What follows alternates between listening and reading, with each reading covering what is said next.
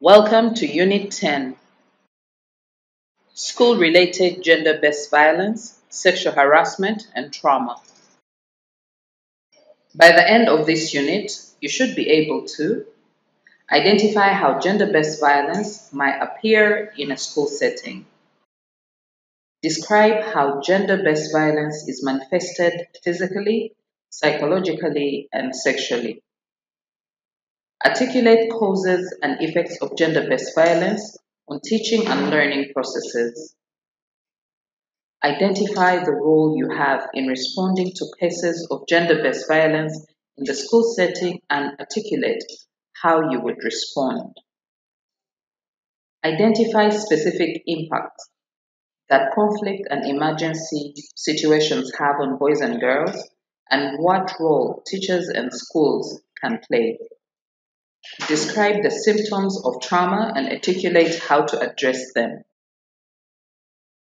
School-related gender-based violence (SRGBV) seriously undermines attempts to achieve gender equality in education and is a violation of human rights, which are recognized under both national and international laws. According to UN Women, more than 246 million children are subjected to gender-based violence in or around schools every year. SRGBV can significantly hinder students' learning, diminish their academic performance, and oftentimes force them to drop out due to trauma, fear, shame, humiliation, sexually transmitted infections, STI, such as HIV and AIDS, and or unwanted pregnancy. Take a moment to watch this brief video that defines SRGBV. School-related gender-based violence is defined as acts and threats of sexual, physical, or psychological violence occurring in and around schools and educational settings as a result of unequal gender norms, stereotypes, and power dynamics.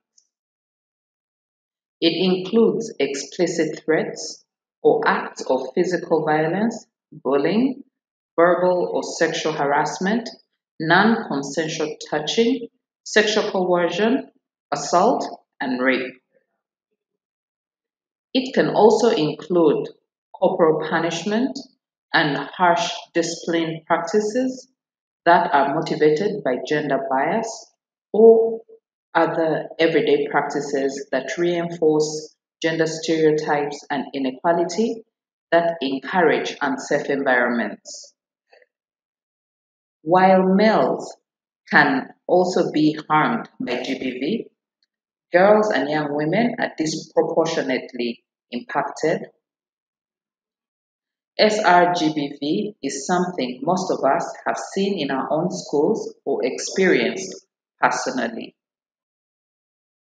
In order for teachers to adequately prevent and address school-related incidents, it is important to understand the different forms and manifestations of gender-based violence.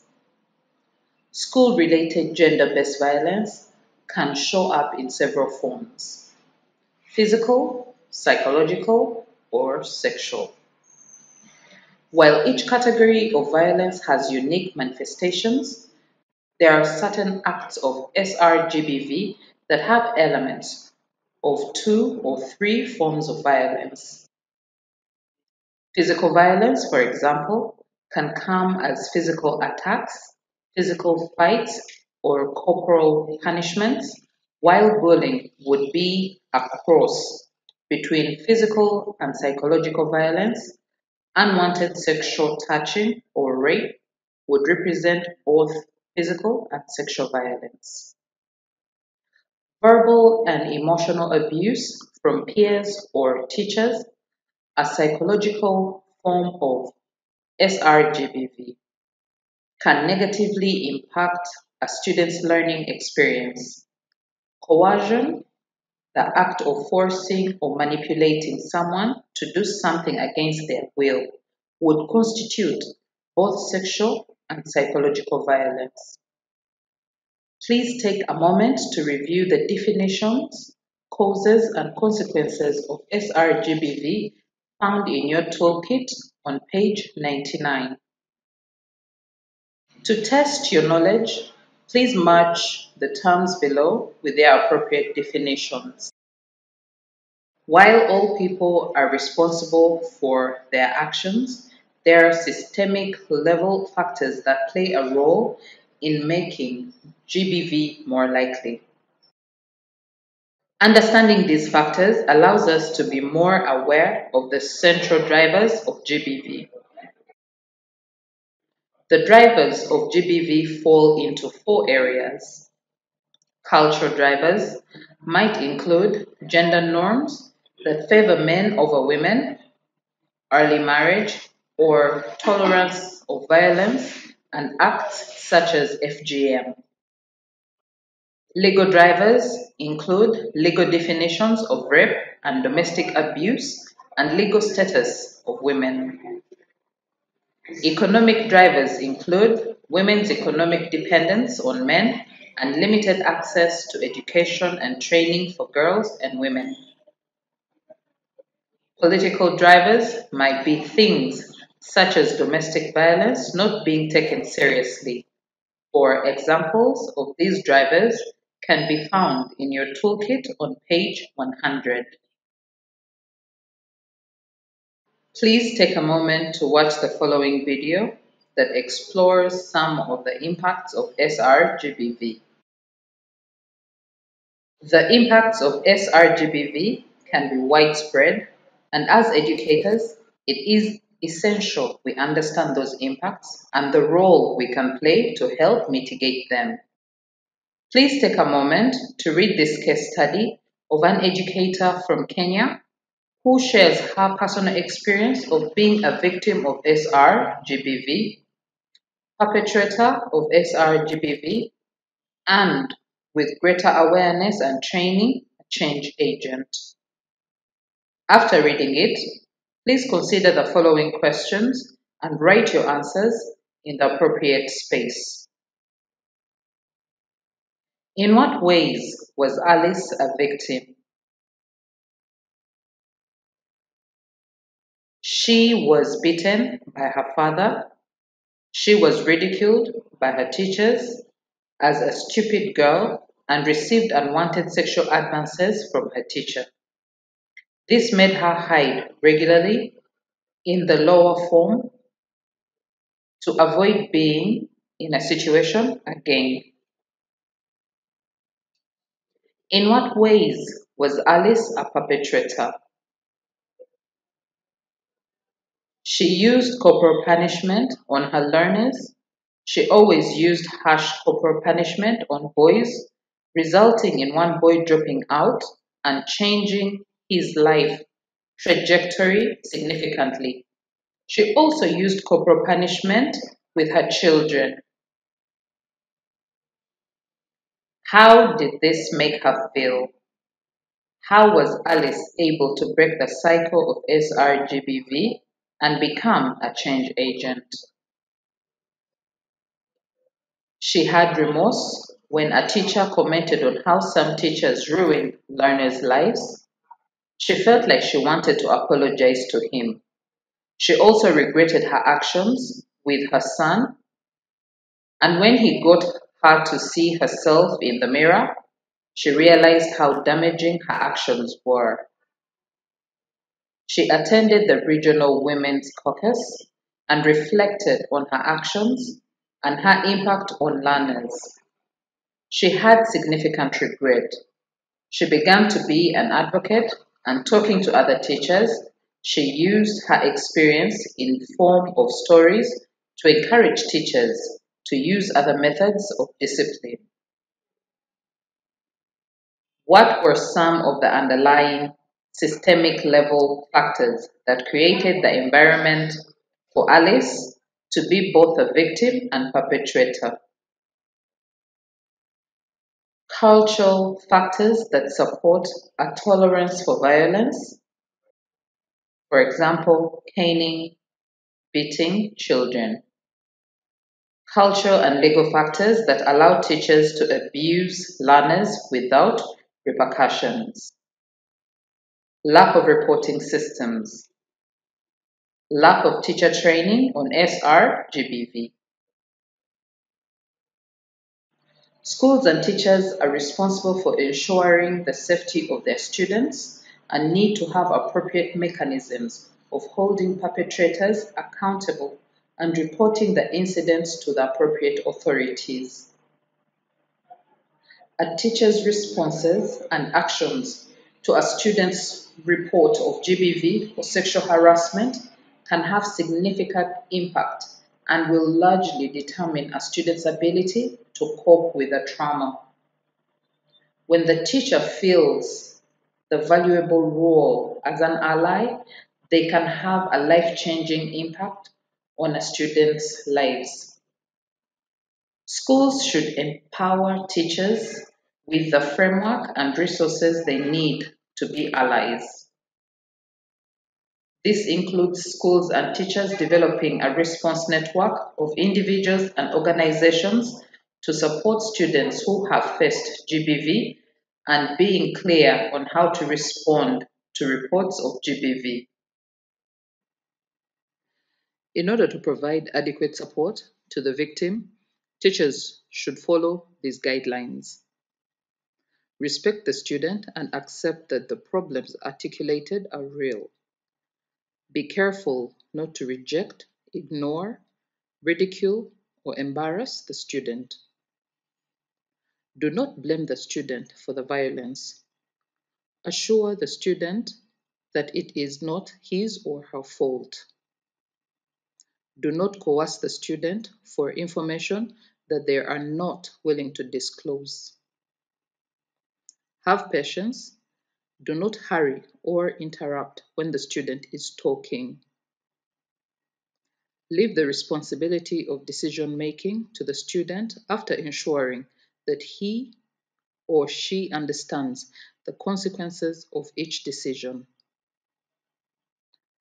Do not develop an intimate relationship with the student while counseling them. Do not talk to the student about your own problem. Keep your discussions with the student confidential. If possible, refer students to a trained and reliable source of support, counseling, medical treatment, and/or law enforcement. Practice trauma-informed teaching practices.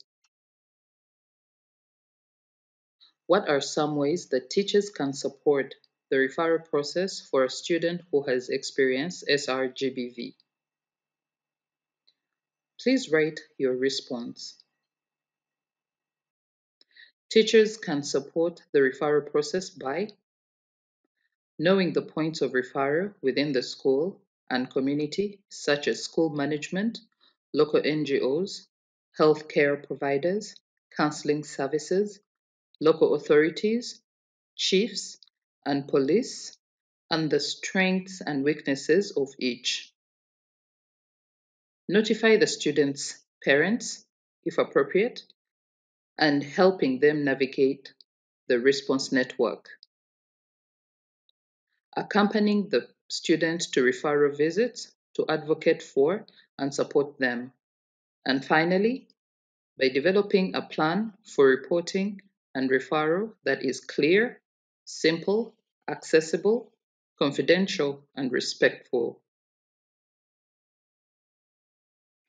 Violent conflict and crisis situations frequently have negative impacts on gender equality and education systems throughout Africa, with particular challenges for girls as well as boys. Let's look at the impact of violent conflict and crisis on schools and teachers, on boys and on girls. Please take a moment to match the impacts to the target group. Pandemics like COVID-19 pandemic and epidemics like Ebola outbreak can also have severe impacts on schools, teachers, and students. What do you think? Some of the common gendered impacts of COVID-19 have been on school and administrators, on girls and on boys. Please submit your response.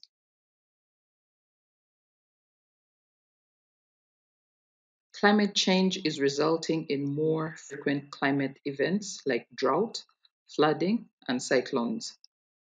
Girls and women's limited access to resources makes them more vulnerable to natural disasters. And when it comes to school, if families are struggling economically to cope with climate events or are displaced from their homes, girls are often the first to be pulled out of school. Increasing gender equality and access to education and economic opportunities is an essential part of building community resilience in the face of climate change. Building the leadership capacity of women and girls through gender responsive education is a powerful strategy for prevention, protection, recovery efforts, and peace building. Many children suffer from symptoms of trauma from a variety of reasons, such as gender based violence, abuse, bullying, cumulative stress, and crisis situations like war or natural disasters. Students are often misunderstood and misdiagnosed because it can appear as disruptive behavior, apathy, or attention disorders and thus go untreated. Teachers may assume that these students are lazy or deviant and unintentionally create harm with punitive discipline. Learning can be very difficult for students who have experienced trauma, and it is important for teachers to be able to recognize and adopt their approaches to adequately support the student. Let's review the definitions. Individual trauma. Unique individual trauma of an event or enduring condition in which the individual is exposed to or actually threatened by death, serious injury, or sexual or psychological violation. This occurs either by experiencing, witnessing, or learning about a traumatic event or has first-hand repeated exposure.